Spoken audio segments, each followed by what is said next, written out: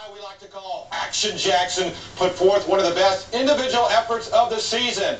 Terry High School's Darnell Jackson is our Ford Athlete of the Week.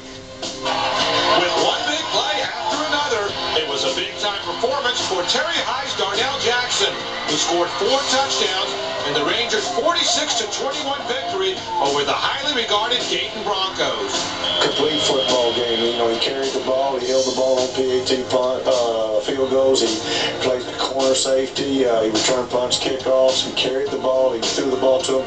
He tried to drive the bus, do the laundry, and call the plays too. So it was a complete football game by the young man and his teammates. I know we have to go out there and execute because it was a big game because they're a pretty good team, and I felt like I was finished that day.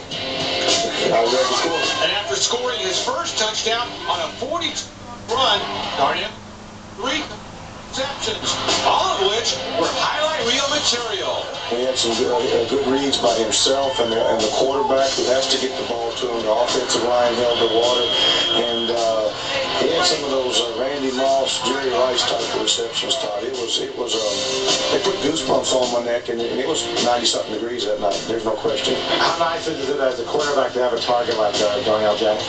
Oh, it's great knowing that anything you throw, he's going to get. He knows my arm strength, I know his foot speed.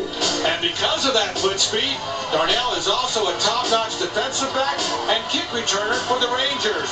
But it's his skills as a receiver that have helped lead Terry to an average of 40 points and 400 yards a game through the team's perfect 3-0 start. The Terry offense, we got a lot better.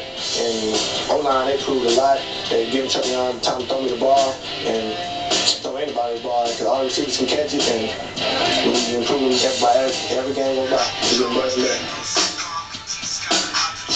All right, we've just scratched